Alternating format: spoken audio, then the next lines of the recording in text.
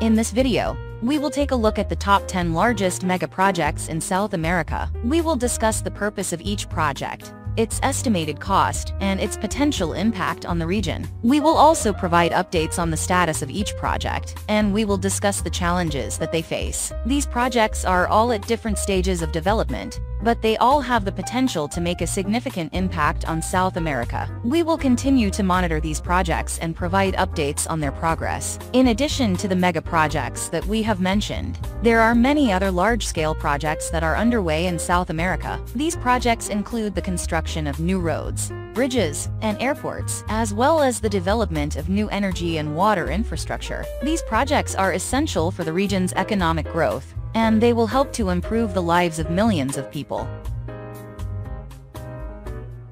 The Bioceanic Railway Integration Corridor is a proposed railway line that would connect Brazil, Bolivia, Peru, and Paraguay. The line would be 3,750 kilometers long and would cost an estimated $10 billion to build. The railway is expected to boost trade and economic growth in the region. The railway would connect the Atlantic and Pacific Oceans, providing a new route for goods to be transported between Asia and Europe. This would reduce the need for goods to be shipped around the Cape of Good Hope, which would save time and money. The railway would also create jobs and boost economic growth in the 4 countries involved. The project is still in the early stages of development, but it has the potential to be a major game changer for South America. The railway would help to integrate the region and make it more competitive in the global economy. It would also help to reduce poverty and improve the lives of millions of people. The construction of the Bioceanic Railway Integration Corridor is a major undertaking, but it is one that is worth pursuing. The railway has the potential to transform South America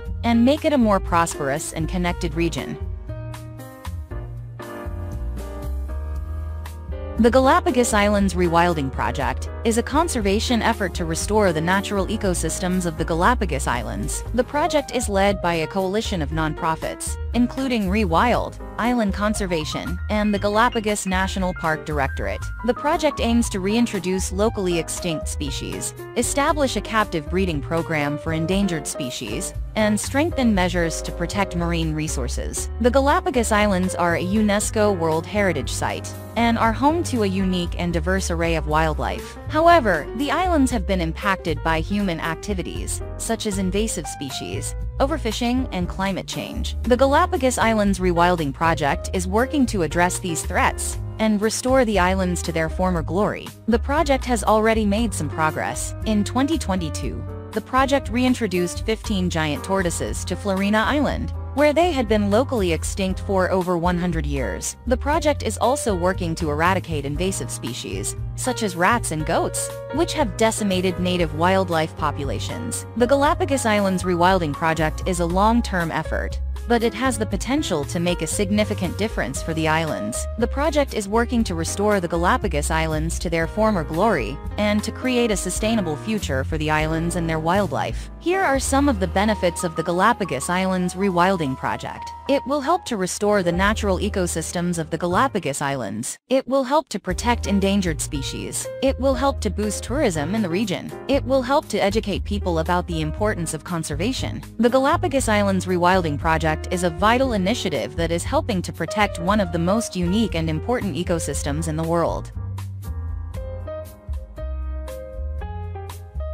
The Itaipu Dam is a hydroelectric dam on the Parana River that straddles the border between Brazil and Paraguay. The dam is the world's largest hydroelectric power plant in terms of installed capacity. Itaipu generates an estimated 14,000 megawatts of electricity, which is enough to power more than 40 million homes. The Itaipu Dam was built between 1975 and 1982. It is a joint venture between Brazil and Paraguay and is operated by Itaipu Binacional, a binational company owned by the 2 countries. The dam has been a major source of electricity for both countries and has helped to boost their economies. The Itaipu Dam has also had a significant impact on the environment. The dam has created a large reservoir, which has flooded a large area of land. The dam has also changed the flow of the Parana River, which has had an impact on the river's ecosystem. Despite the environmental impact, the Itaipu Dam is considered to be a major success. It has provided a reliable source of electricity for 2 countries and has helped to boost their economies. The dam is also a major tourist attraction and is visited by millions of people each year.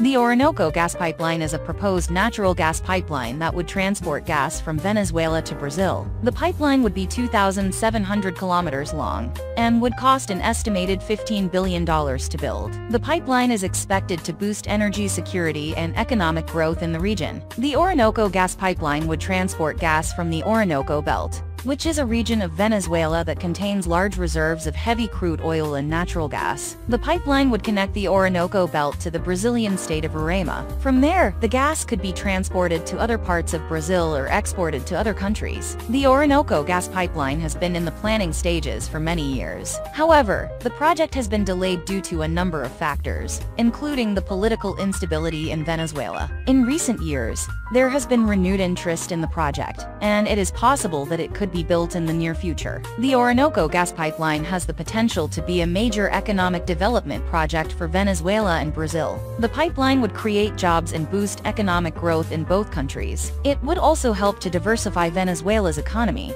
which is currently heavily dependent on oil exports. However, the Orinoco gas pipeline also has the potential to have a negative impact on the environment. The pipeline would cross through a number of sensitive ecosystems, and there is a risk of leaks and spills. The pipeline could also contribute to climate change, as burning natural gas releases greenhouse gases into the atmosphere. Overall, the Orinoco gas pipeline is a complex project with both potential benefits and risks. It is important to carefully consider all of the factors involved before making a decision about whether or not to build the pipeline.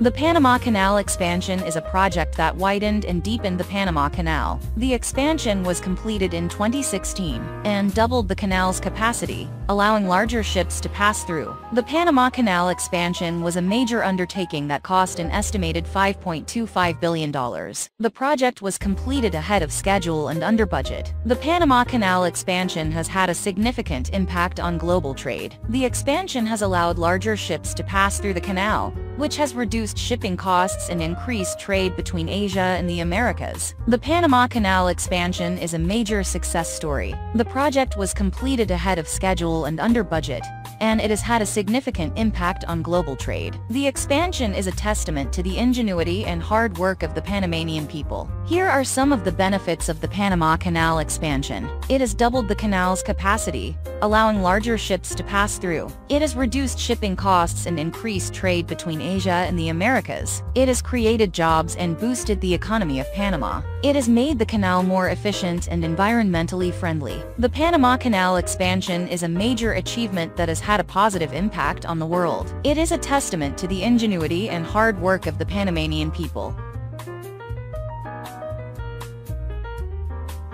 The São Paulo Metro Line 6 is a new metro line currently under construction in São Paulo, Brazil. The line will be 15.9 kilometers long and will have 15 stations. It is expected to be completed in 2025. The line will connect the São Joaquim station on Line 4 with the Brasilândia district in the north of the city. It will pass through several major neighborhoods, including Bela Vista, Higienópolis, Pacaembu, Sumer, Perdizes, Pompeia, Freguesia Duo and Brasilândia. The line is expected to serve an estimated 633,000 passengers per day. It is expected to reduce traffic congestion and improve public transportation in the city. The construction of the line is being financed by a consortium of Brazilian and Chinese companies. The total cost of the project is estimated at $15 billion. The São Paulo Metro Line 6 is a major infrastructure project that is expected to have a significant impact on the city. The line is expected to improve mobility, reduce traffic congestion, and improve the quality of life for residents of São Paulo. Here are some of the benefits of the São Paulo Metro Line 6. It will improve mobility in the city by providing a new and efficient way to travel. It will reduce traffic congestion by taking cars off the road. It will improve the quality of life for residents of São Paulo by making it easier to get around the city. It will create jobs during construction and operation. The São Paulo Metro Line 6 is a major investment in the future of the city. It is expected to have a positive impact on the economy, environment, and quality of life for residents of São Paulo. The Santiago-Valparaiso high-speed rail is a proposed high-speed rail line that would connect the Chilean capital city of Santiago with the port city of Valparaiso. The line would be 187 kilometers long and would take about 45 minutes to travel, compared to the current travel time of about 2 hours and 30 minutes. The Santiago-Valparaiso High-Speed Rail is a project that has been in the works for many years. In 2018, a proposal was submitted by the Tren Valparaiso Santiago Consortium of local firm Sigdocoppers and China Railway Engineering Corporation. The US $2.5 billion plan consisted of a 127 kilometers, 70-90 line with 4 stations, to be designed for passenger trains, run at up to 220 kilometers per hour, 140 miles per hour, offering an end-to-end journey time of 45 min, around half the time currently taken by road. The line would also be suitable for freight trains operating at up to 85 kilometers per hour, 53 miles per hour. The Chilean government has expressed interest in the project, but has not yet made a decision on whether to proceed. The project is facing a number of challenges, including the high cost of construction and the need to acquire land for the right-of-way. The Santiago-Valparaiso High-Speed Rail has the potential to be a major economic development project for Chile. The project would create jobs during construction and operation, and would boost tourism between the two cities. The project would also help to reduce traffic congestion on the road between Santiago and Valparaiso. The Santiago-Valparaiso High-Speed Rail is a complex project with both potential benefits and risks. It is important to carefully consider all of the factors involved before making a decision about whether or not to build the line.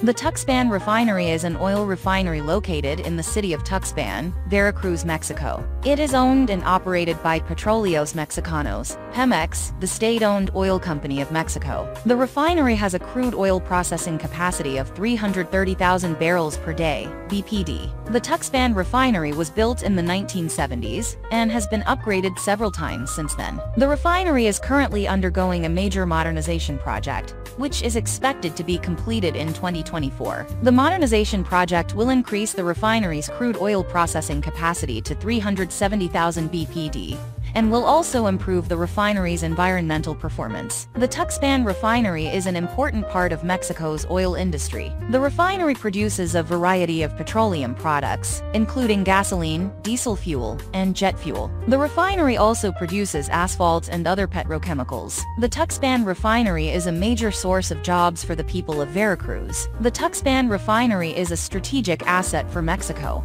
The refinery helps to ensure Mexico's energy security, and it also contributes to the country's economic development. The modernization of the Tuxpan Refinery will make it a more efficient and environmentally friendly facility. This will help Mexico to meet its growing energy needs in a sustainable way.